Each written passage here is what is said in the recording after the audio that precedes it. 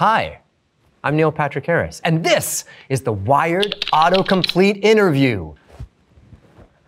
I assumed there would be titles.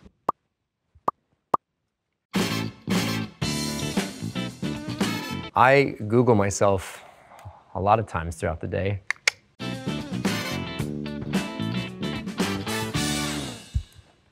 So, the Google is what Neil Patrick Harris? Like, what? Neil Patrick Harris?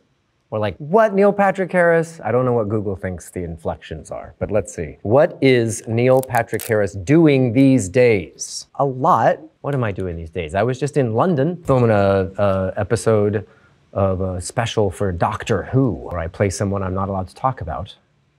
And I had to have a posh British accent, or did I? And now I'm hanging out with my kids in our place in East Hampton with my husband called Funhouse Farm, fixing things, supergluing things, and learning how hand tools work. What was Neil Patrick Harris' first movie? Clara's Heart. It was a Whoopi Goldberg film, and I played sort of a very waspy kid that she was the housekeeper to, and it was based on a novel by the same name. And it was amazing to have your first movie be opposite Whoopi Goldberg, who is as cool in real life as you would think by watching her be cool in her on-camera persona. What episode did Neil Patrick Harris direct? I directed an episode of How I Met Your Mother, and it was incredibly exciting. I got to film a parody as if I was doing an SNL short, you know, that kind of vibe. And I got to yell at the cast, which I think was most fun. Amazing job, Allison. This time, just try to care. I'm gonna be a good director someday. What did Neil Patrick Harris win a Tony for? I won a Tony for playing Hedwig in the revival on Broadway of Hedwig and the Angry Inch. Sort of punk rock show, stomped around like Mick Jagger, lived my life, lost 21 pounds, got a yeast infection on my vocal cord, and thanks for that, they gave me a trophy. Maybe because since I've hosted the awards before, I just pay people to change the names in the envelopes. What game did Neil Patrick Harris invent? Well, I've done a couple games, box games. One's called Amazed, quick word puzzles. It's the board that you're playing can fold and unfold and refold in all sorts of different ways, so the board itself is always different. I've also, after that, did a game called Box One. That's dope. It's a party game for one person, Box One. Too many of these games require too many people to play. What if you're by yourself? It's not what you think it is when you start playing it. It's a bit escape the roomy. Something's in my eye. And I can't say more about it because then it screws up the experience. We're working on Box 2 right now. What will it be? Wouldn't you like to know? It'll at least be more expensive. Probably won't, actually. More questions, bring them on. Watch this magic trick. Hop! Is Neil Patrick Harris the new Doctor Who? No, I'm not. The new Doctor Who is a man named Shutu Gatwa, who's amazing. He's on a show called Sex Education right now, and I think his doctor is gonna be super dope. Is Neil Patrick Harris really a magician? You be the judge. Watch this. See this in my hand? Watch closely. It's gone. My love for magic runs deep. I grew up in a small town in New Mexico, and in a larger town called Albuquerque, there was a magic shop. I'd buy as many little pack of tricks as I could, all the stuff that you need, and all the words that you need to say, patter, and the secret is in there. I heard about this thing called the Magic Castle, which was a private club in Los Angeles, but you couldn't go unless you were a magician, and you couldn't get in unless you knew the secret password. Well, my father, who is an attorney, his secretary got to go to the Magic Castle, and she refused to tell me, and so I became a junior member. I auditioned when I was in Los Angeles playing a doctor person, and I know the secret password now. I'm not gonna tell you, because you have to figure it out on your own. Then I became a regular member, and then I was on the board of directors, and then I became the president of the place. Changed stuff around, new valet, new food, and it's doing better than ever. So if you can get a way into the Magic Castle, you too can have that same experience. Is Neil Patrick Harris married? Well, what do you think, sucker? You see this thing? I am married to a youngish man, David Michael Bertka. He's an actor. He's won the Fred Astaire Award for his dancing skills on Broadway. He's very critical of me. No, it's not. David's great. We've been married for 8 years, but together for 18. Is Neil Patrick Harris friends with Jason Segel? Well, let's define friends. Is anyone friends with Jason Segel? Really? Is Jonah Hill friends with Jason Segel? Yeah, he's a really lovely guy. He's adorable, super humble. When you meet him, he'll be like, oh, hey, wow, that's so nice you say that. I really appreciate you so much. And he knows all the lyrics to Les Miserables. And we would sing Javert and Valjean duets together all the time. So, friend for life. Was Neil Patrick Harris in Starship Troopers? Fun fact, I wasn't. It was the kid from Malcolm in the Middle. No, that's not true. I was in Starship Troopers, Paul Verhoeven film. I played Carl Jenkins, and I get to touch big, giant, evil bugs that look very vaginal and say that they're frightened. Starship Troopers. I only recommend the first one. Sorry. Does Neil Patrick Harris like suits? Loves suits. Let's talk about suits. Buy a medium-priced suit. Don't have to spend too much money on it. Spend a little extra money getting your suit tailored. Dude, well-tailored suit. Get a black one and maybe a blue or brown one. You could be the nicely dressed person at any event. Always recommend the suit. Does Neil Patrick Harris tap dance? Nope. Never taken a dance lesson in my life, which is a problem because I have imposter syndrome. They call me a song and dance man. I've never taken a dance class in my life. I've danced a lot. I can move a bit, but I'm often surrounded by like Broadway dancers who are really, really good at what they do, and I just feel inept in every way. Can't tap dance. Would like to learn. You have to have loose ankles, I hear. Does Neil Patrick Harris have the VFD tattoo? Do I?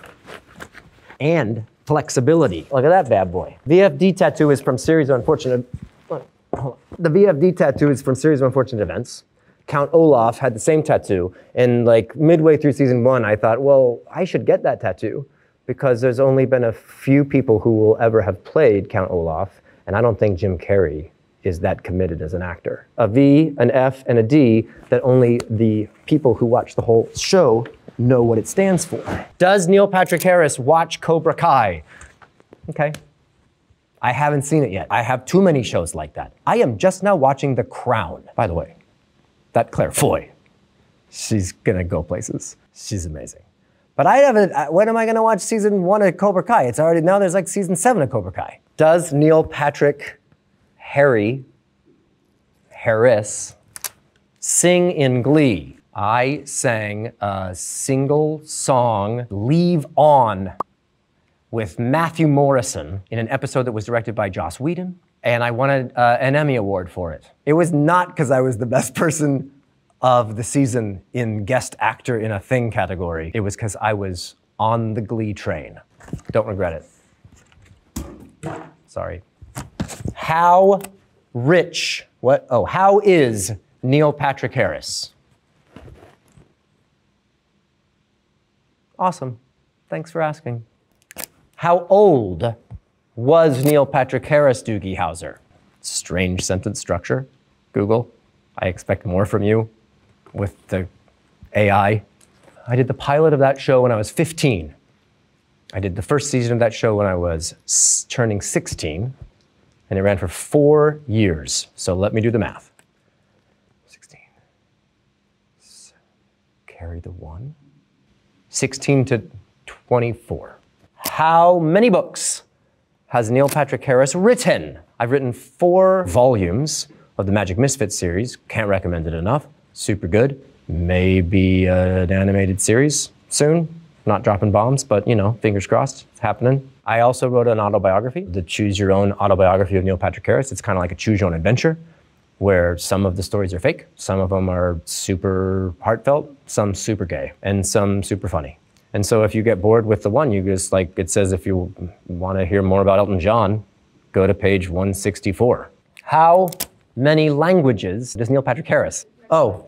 Speak fluently 1 English. Un poquito español, un peu français, maybe a little bit of Italiano, 1 1/10. What was Neil Patrick Harris for Halloween? What aren't I for Halloween? I was always, when I was young, obsessed with Tom Savini and all the crazy makeup stuff. Prosthetics, love the gore. I love the fake blood. I love Halloween. I love a safe scare. I'm a big fan of haunted houses in that way. I love being scared but knowing that they can't touch me. And that's probably why I had kids, to dress them up in funny costumes. What happens to Neil Patrick Harris in Gone Girl? Spoilers. In Gone Girl, I fall in love with a woman and maybe keep her a little captive, and it does not end well. What kind of dog does Neil Patrick Harris think he is? Oh, better. I have 3 dogs. Our family does. One is a rescue, named Gidget. She's the oldest now. Then there's another rescue named Spike. He's about this big, and he looks a little bit like a seal. And he loves to stand on my shoulders and let me kiss underneath his belly.